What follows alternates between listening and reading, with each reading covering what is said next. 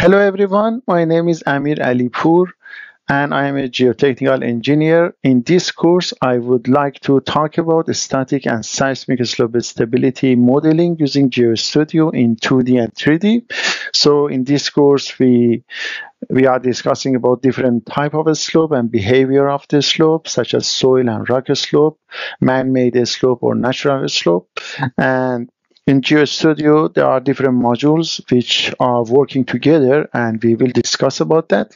So basically, we are using slope W for limit equilibrium modeling and three finite element type of the modeling, such as SEEP, sigma, and QUAKE, for seepage modeling, stress deformation, and dynamic modeling.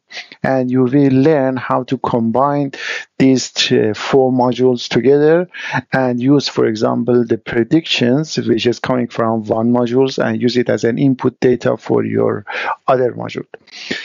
And we will start with some basics, such as different definitions for soil strengths or rock strengths, such as peak, post-peak, residual, fully softened, and their applicability in slope stability.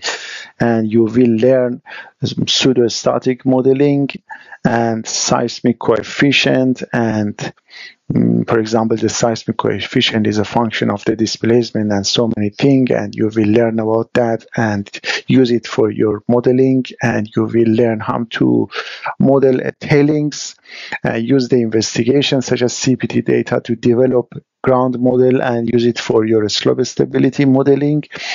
And yeah, in 3D modeling, you will learn creating the geometry or importing geometry into your 3D model.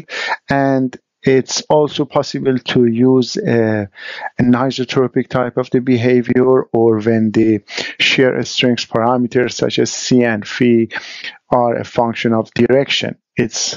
You will learn how to do it in your slope stability problem.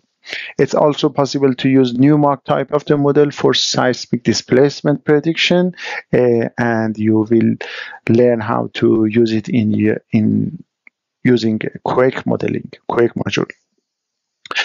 It's also possible to simulate an earthquake event or a shaking, and use linear model as well as nonlinear type of the behavior. You can predict liquefaction, development of the excess pore water pressure, variation in terms of the safety factor over time.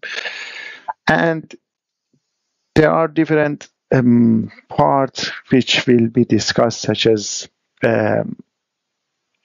stiffness degradation curve and material behavior, damping ratio, and it's also possible to predict the probability of the failure, and we will discuss about this together with so many examples.